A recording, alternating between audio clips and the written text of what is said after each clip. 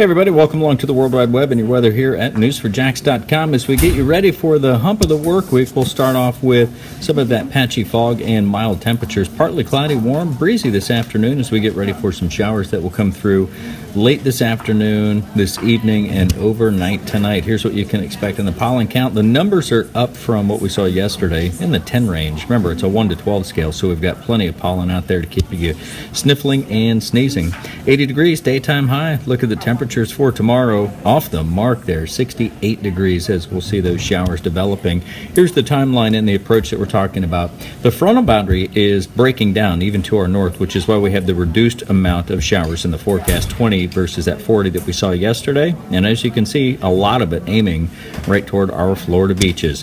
For tomorrow, we'll see that chance for showers around 20 to 30%. Obviously, the higher amount's going to be right on the beaches, tapering as we move inland. We've got the 20% again for Thursday's forecast, and Friday is still 20%. That's hit and miss stuff as our temperatures will approach the seasonal trend and continue that way, if not even with a little bit of a warm-up as we close out the weekend and get you ready for next Monday. That's your weather right here on the World Wide Web at newsforjax.com.